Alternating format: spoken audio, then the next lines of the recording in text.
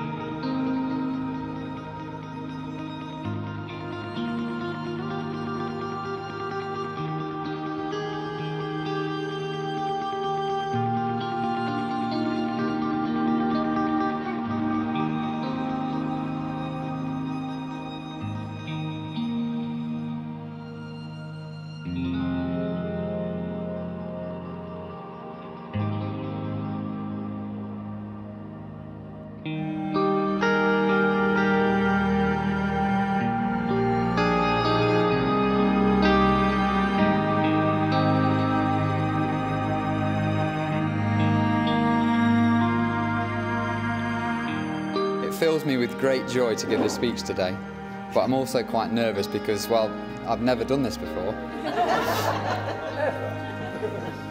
So whilst preparing this speech, I realised this is one of those things in life that you do for the first and the last time all at once.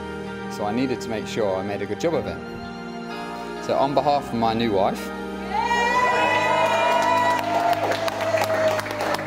and myself, we would like to thank you all for being here today and sharing our special day. It's been truly amazing so far, and we hope you enjoy today as much as we will. And so to the final part of my speech and star of the day, my beautiful new wife, Lucy. When I saw you walk down the aisle, I looked back and thought, wow. I could see the happiness in your eyes and that familiar, gorgeous smile. You really do look incredible today. And I'm so thankful for that drunken night out in Ashby almost 6 years ago. And even happier that you agreed to be my wife and spend the rest of our lives together.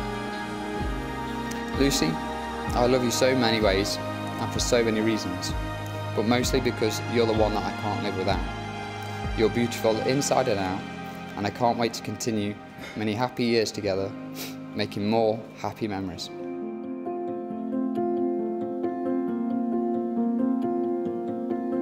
Well, here we go. Now, I could make this a short speech, but I'm not going to.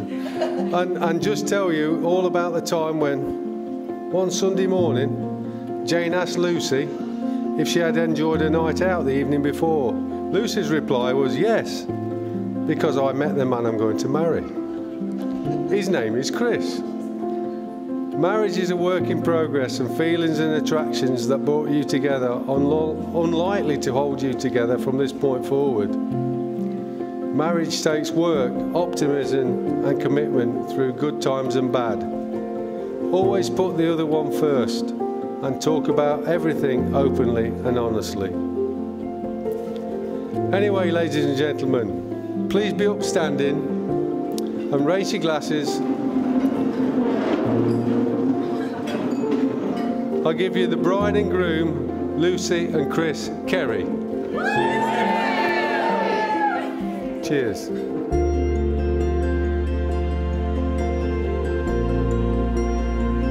In the presence of God and before this congregation, Christopher and Lucy have given their consent and made their marriage vows to each other.